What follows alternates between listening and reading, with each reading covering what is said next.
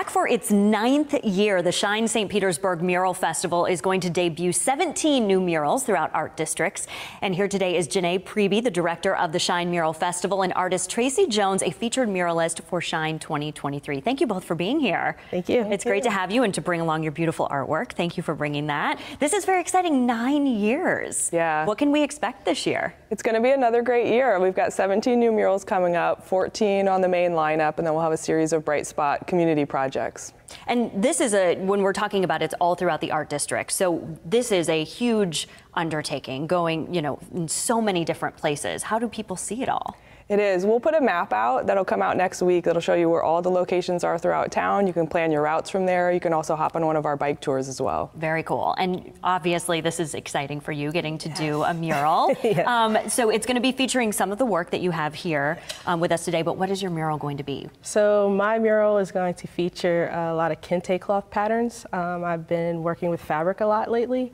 And also it will feature the first black settler to St. Petersburg, who was John Donaldson.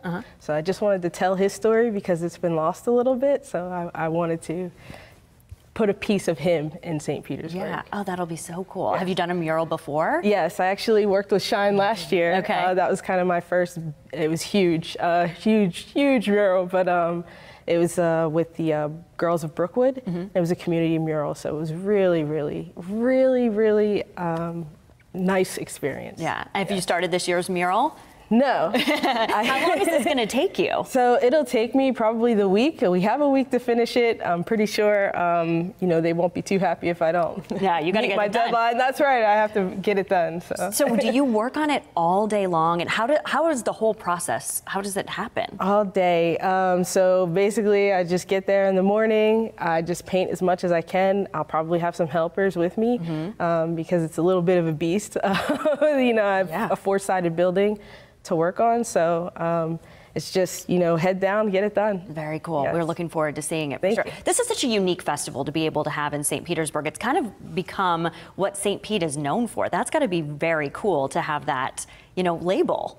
It really is exciting. I mean, it's a great event, and it's one of those things that, the event takes place over the course of a week, but those murals are available and accessible and free 24/7 all year round, so it's really unique in that way.